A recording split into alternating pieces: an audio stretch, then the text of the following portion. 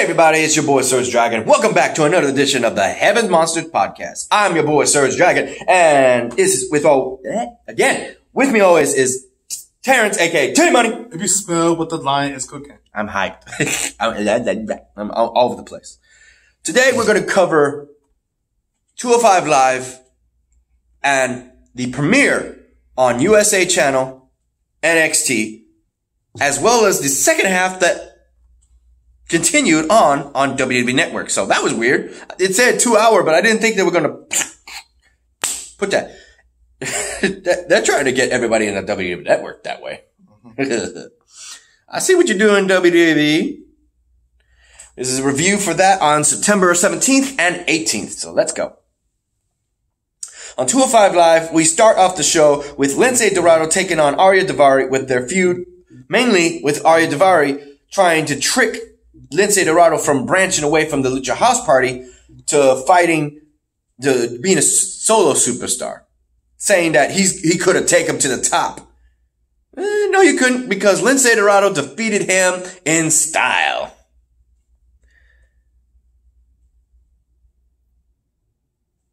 Yep. And Lucha House Party stands united tall once again. Next, we would have Gentleman Jack Gallagher taking on the Brian Kendrick. Courtesy of a disqualification on the part of the Brian Kendrick using a kendo stick, Jack Gallagher won by disqualification. And because of the fact that Brian Kendrick attacked Jack Gallagher multiple times, Akira Tozawa, his dear friend at the time, tried to stop him from using the kendo stick, even going so far as to take the kendo stick, throw it out of his hands outside the ring. From there, the Brian Kendrick plays the heel once again, bringing back the kendo stick after leaving the ring to only assault Akira Tozawa with the kendo stick. Akira Tozawa is left confused as to why his friend would then do that.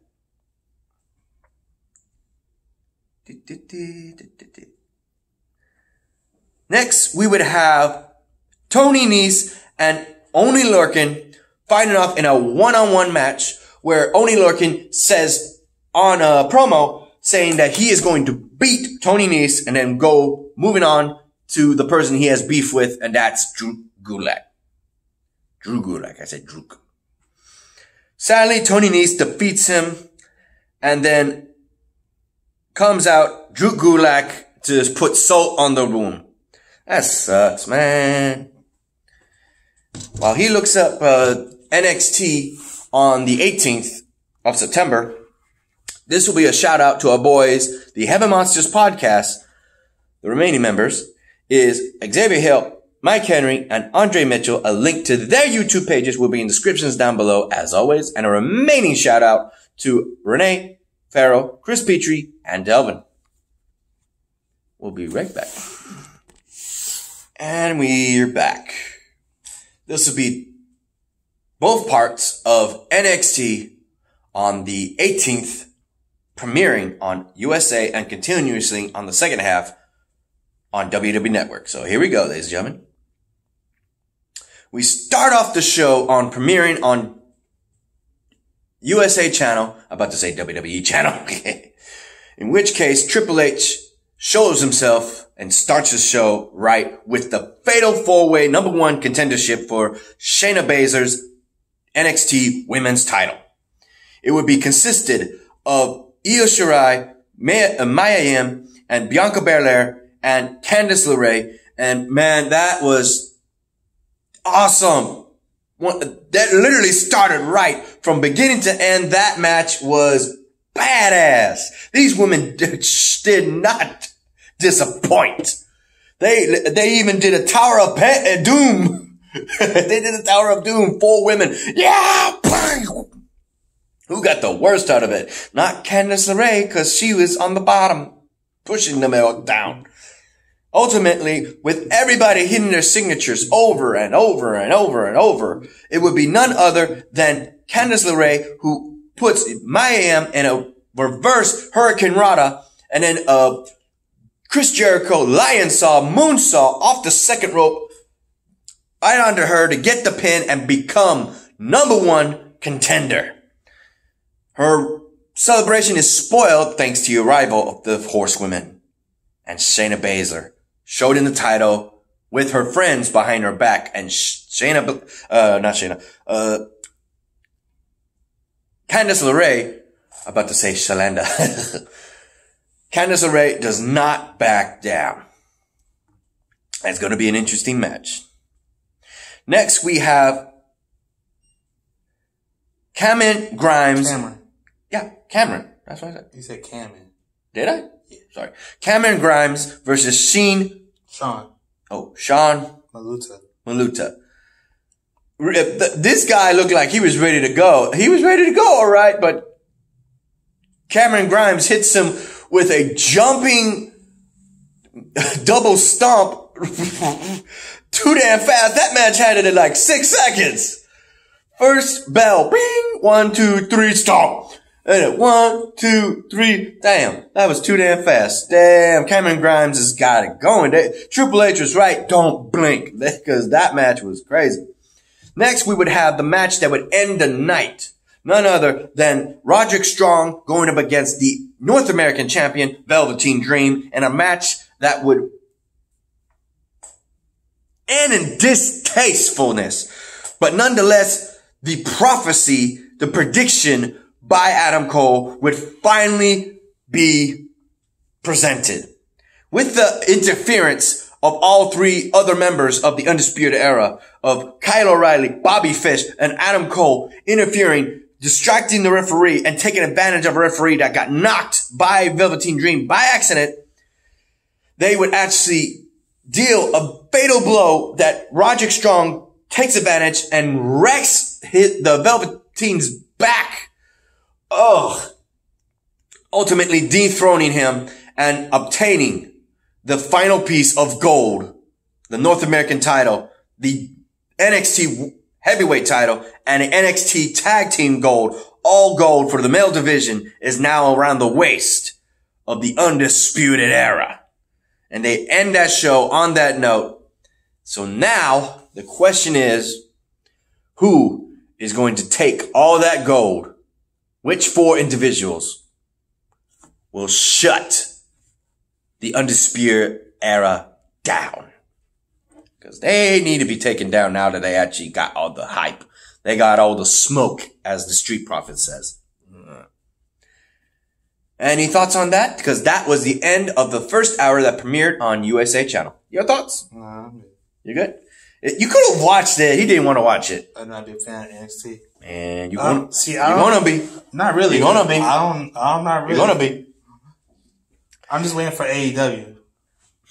AEW. That was funny. They aired the freaking commercial for AEW. For TNT. On October 2nd. Son of a bitch. Woo! It's gonna be good. They're actually promoting their rivals. Chris Jericho. And plus they're soon to be rivals. And plus they created another title. Mm-hmm. The AEW television title. And there's more titles coming soon. Yeah, buddy. We then begin with this second half hour on WWE Network. Starting the show with Pete Dunne and this guy's name I don't know.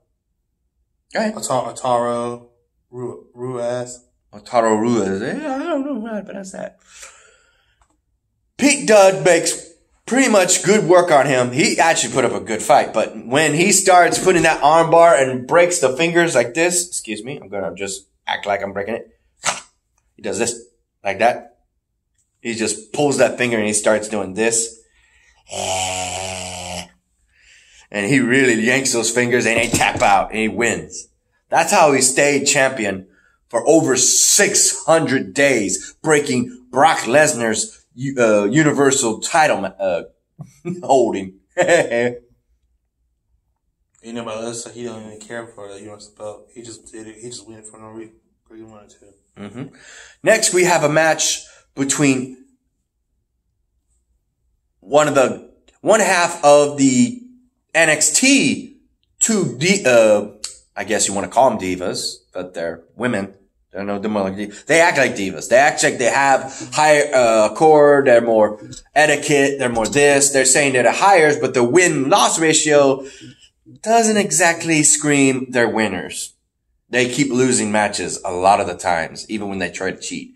In case in point, the Chinese sensation women division, Xia Li. Yeah. Zhang Li is what that is. Zhang Li. Yeah. Ends up beating one of these women, Aaliyah. Yeah. Aaliyah. In style. Next, we would have a match that was supposed to be, Koshia versus somebody else. Denzel. Dejournay against Kushida, but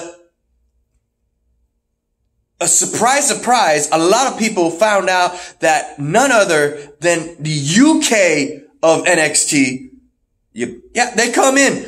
We got the three members, first and foremost, 3 members of the Imperium showing up on NXT on the WWE network, attacking this poor guy. And then comes Walter, the current NXT UK champion. By the way, for those who don't know, in WWE, that is the official European title. Because since the UK is in Europe, you get the point. What? Yeah, it is. So basically, who told you that? is smarts. You can't have a UK title and a European title. They're the same thing. Technically, you can, though. You can.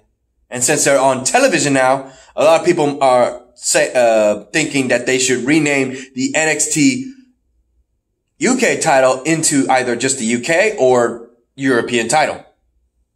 There's already people saying that. That's just a rip off of the original European Championship. Like, I thought it was the WCW. No. WWE. They've had TV title. Well, Walter is issuing that, just like on NXT UK branch, he is issuing that fact on the standard American NXT. Damn, there's too many times I'm saying NXT. Fuck.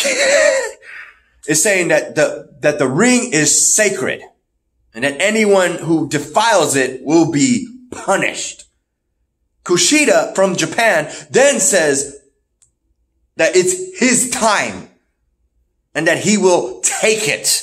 He takes care of 1, 2, 3 members of Imperium, but when he has to deal with Walter, the champion, he gets wrecked. And then all other 3 members get in and just jump him. And they just stand like this. They stand like this all together, all in a row, stating their claim. Like, son of a bitch. The UK invasion. See? All 4 of them together. Next, we would have a 205 live match. So I guess you are right that they're planning on fusing the 205 live in NXT. Yeah, they said they finna cancel because they're gonna move the cruiserweights to NXT. Mm-hmm. All the cruiserweights. And apparently NXT UK is coming to NXT on USA. By the looks of it. Even though they didn't appear on USA, they did show up on the app. So if both hours end up being on the USA channel, we'll be seeing more of them. Case in point, back to the 205 live match on NXT, we would have Oney Lorcan in a number 1 contenders match for Drew Gulak's 205 live cruiserweight title. I get that. 205, I said it again, 205 live title. That's not a thing. The cruiserweight title. With none other than the return of the man of the hour, Lio Rush. Woo! He came to collect, cause he ended up beating Oney Lorcan in that match and now is the number 1 contender for Drew Gulak. For the record, Drew Gulak didn't show up. We'll be right back. Okay, we gotta end this fast. His rights here. What the heck? Let me do this. Yep.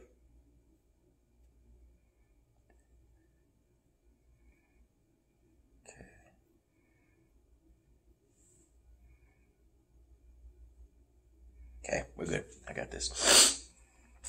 The next match would be a one-on-one competition between the original bro, Matt Riddles, versus the Bell from Belfast, the Beast from Belfast, or something like that.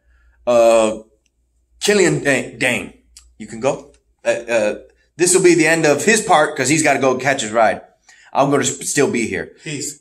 Later, bro. Later. See you Monday. Later. With that said, okay, I will. With that said, ladies and gentlemen. Pause that, bro. Yeah. With that said, ladies and gentlemen.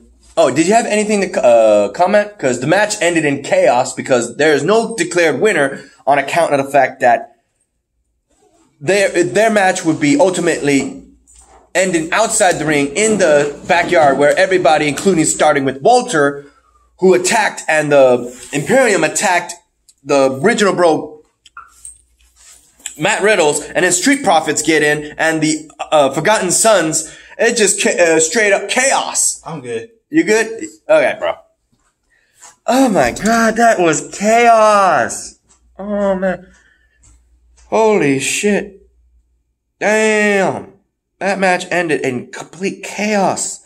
Everybody started in a brawl. That brawl started in the back where everybody was just fighting everybody. Just 205 Live, NXT, people from NXT UK. You got everybody wanting to prove something that, and it's been raving on Twitter. NXT has been burning up Twitter like crazy. I didn't believe it until I actually went home. Yeah, I went home because it was on a Wednesday, and I was actually watching this and then looking on Twitter to see if that was true, and I've been, damn. Just straight up, damn.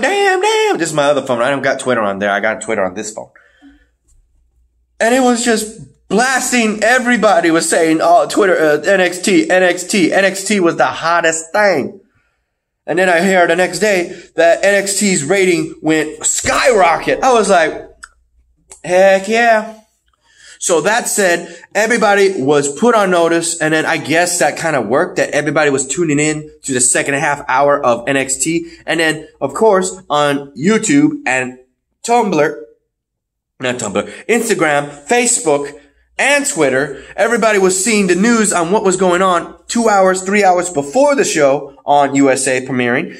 Everybody getting their talk on it, and as well as the fact of what came after. We have the Undisputed Era talking, celebrating, and then we got the Imperium, and then we get scenes of Imperium attacking, and we got scenes of the chaos that would rule after, including the scenes of Oni Lorcan and Leo Rush and their match, and how their high flying and striking was going. It was all over everywhere.